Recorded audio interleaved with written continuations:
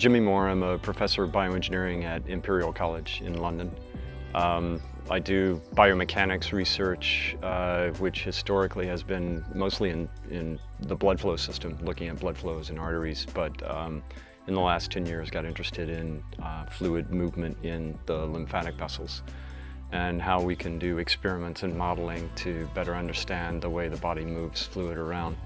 In particular lymph, which as you probably know is hugely important for not just edema development but cancer spread, immune function, lots of good reasons to study that system.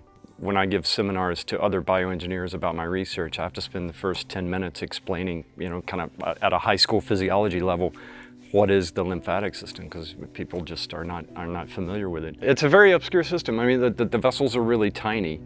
The largest lymphatic vessel in the body is only a few millimeters in diameter compared to the aorta, which is about like this. And it's relatively low pressure, low flow. It's actually an easy system to miss if you're kind of dissecting a body open. That's a problem, I think, in terms of educating the public and getting eventually research funding for more activities in this area. But to me, it's also an opportunity.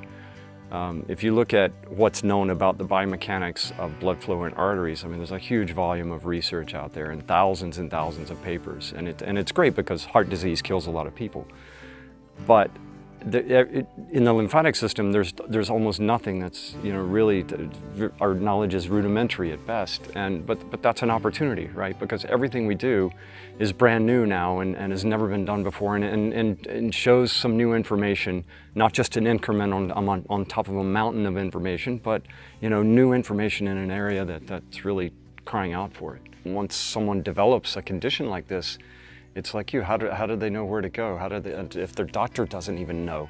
Now we're looking at lymph flow through the lymphatic vessels, which are very different because they're very tiny, very low pressures, and they do their own pumping. So they collect from interstitial tissue beds that are basically at zero pressure, very low pressure. And it has to fight gravity and overcome viscosity in returning all that fluid to the subclavian vein in the shoulder. And so, I mean, just overcoming gravity is a huge challenge. So it does it with this very cleverly designed system, beautifully designed system of vessels that squeeze and then check valves that keep the flow moving in the right direction. So because the vessels are so tiny, the flow patterns in them relative to, say, the airflow over a jet aircraft are actually pretty simple. So the fluid mechanics, we have a good handle on that. We think we know what triggers the contraction under certain metabolic conditions. So we have a fairly good handle on that. The valves are actually the most complex part of this, and the physics of these valves is just amazing. They're incredible little structures. They're spaced apart maybe every millimeter or two in the lymphatic vessel, so very closely spaced.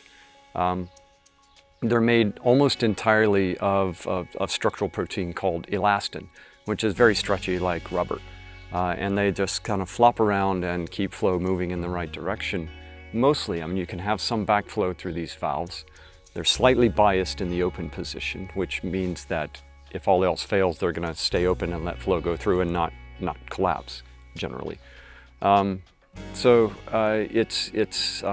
only needs to pump about 5 liters a day up to your shoulder, which is not a huge flow demand, but of course, if that's not happening, then you end up with all sorts of problems. So we've been studying, with a combination of experiments and theoretical approaches, this pumping action, and trying to understand under what conditions it breaks down. And part of that is just to understand the normal, healthy system, and as you know, there's just not a lot of background on it.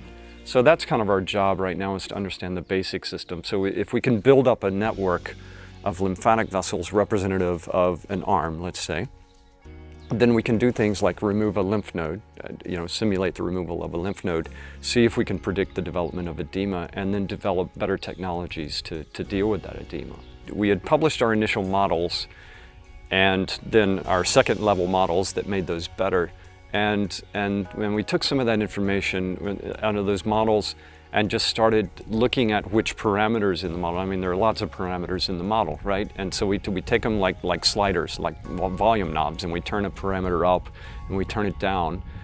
And if it doesn't affect the outcome, we move on to the next one, turn it up, turn it down, see what happens. So this is what we call a parameter sensitivity analysis. And we found one parameter that was really, really important that we didn't expect to really be that important.